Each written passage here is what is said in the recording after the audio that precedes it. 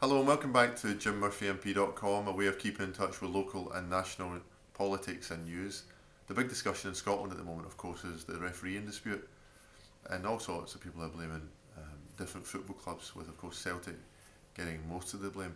But this is a longer term problem, and I think the people who are most to blame are the football authorities, the SFA in particular. If you look at the way in which referees are allowed to be demonised by professional players, by amateur players, and sometimes actually even in children's football, I think things have got to change.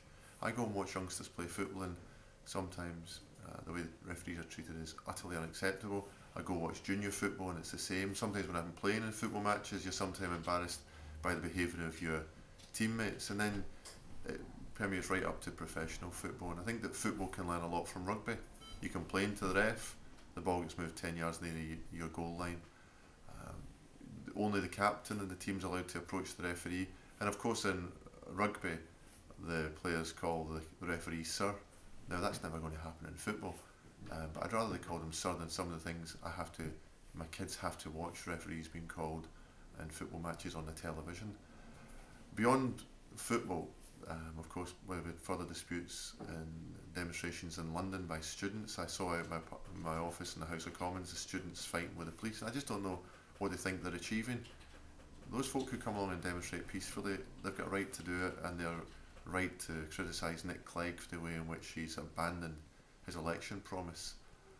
But to fight with the police, I think, is hooliganism. It's a group of people who think that recreational violence, as they see it, is acceptable, and it's not. It undermines the argument of the majority, and again, that's the only thing that's been discussed rather than the tuition fees policy.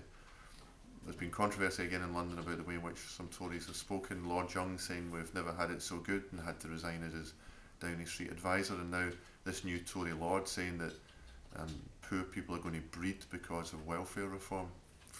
It sometimes just shows just how little many people in the Tory party have changed. Beyond London and the House of Commons, the big news of course has been the Irish bailout because of the banking crisis that affect the country. Now, there's a lot that can be said about that, not enough time in this blog to do so, but I think we had a responsibility to act. Ireland's our nearest neighbour, we trade enormously with it, it trades enormously with us. There's great links between our banks and institutions, and we had to act in the way that we've done.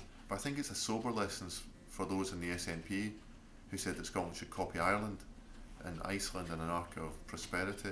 Heartbreakingly, as people have said now for the past year or so, it's more an arc of insolvency. So as looked forward towards the Scottish elections, let's hear no more about Scotland copying Ireland.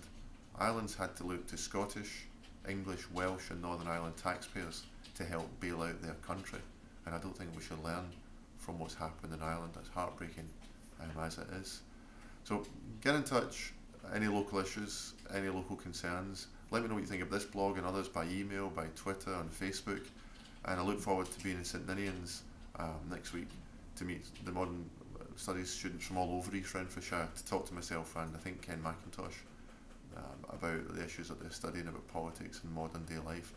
If you're a modern studies student and you haven't heard about that, get in touch with your school, get in touch with the office, or email myself and come along. We can chat about politics, parliament and all the things that are happening. Thanks very much. Bye bye.